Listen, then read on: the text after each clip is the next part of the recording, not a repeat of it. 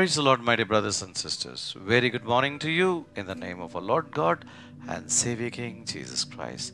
On this second day today, when we are looking into this particular topic of God holding us and covering us and gathering us with His hands, and look into some of the characteristics of God. The main title of the characteristics of God, some of the characteristics of God. Today we're going to look into the protecting hand of God. Protecting hand of God.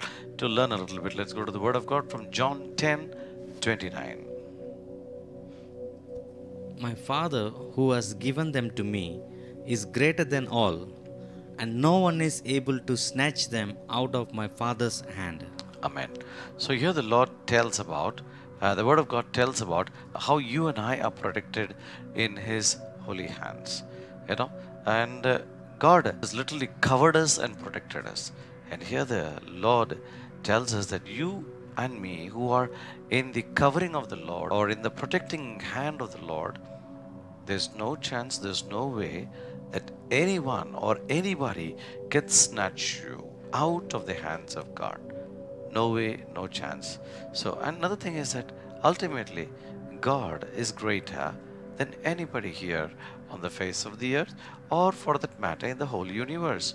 So, we who come in the covering of the Lord, covering in the blood of Jesus or the hedge of protection, we can just imagine a small baby in the hands of the father, held by the father tight, and there are so many who are trying to attract the child, distract the child, or even grab the child.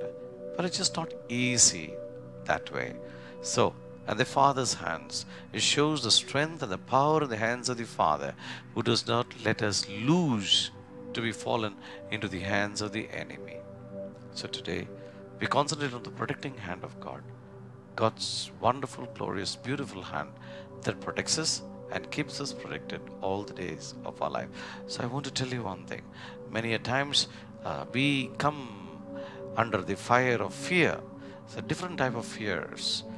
Fear of death, fear of enemy, fear of people, fear of animal, fear of reptiles, fear of anything for that matter, fear of darkness, and all these fears, if you see this concept of fear basically leads you to a point where it tells you that something is going to happen to you, you're going to die, you're going to lose yourself.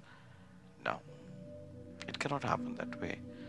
If God has a responsibility of taking care of you and me, then remember one thing.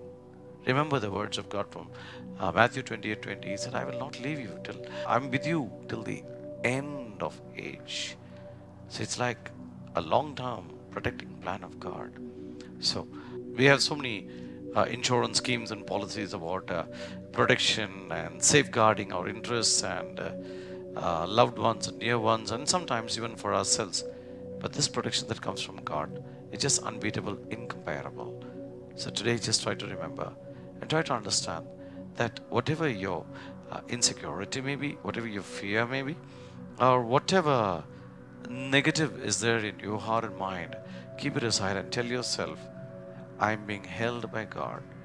God is holding me with His strong, protecting arm, leading me into the right directions, and He is my Father. He'll never, never let me down. That's what you need to be holding on to and make things possible. Okay, come on, let's close our eyes. Father God in heaven, we thank you for your love, for holding us tight, strengthening us with your grace and glory, helping us grow stronger in union with you, and help us to grow each passing day in your love. Let your protecting hand cover us seriously and help us go a long way in honor of your name and coming of the kingdom of God. We make this prayer in Jesus' mighty name, our Lord. Amen. So, my dear brothers and sisters, you have a nice day today. Till we meet again, remain in the protecting and the covering hands of our Lord God and Savior King. In Jesus' name we pray. Until we meet again, goodbye and God bless you.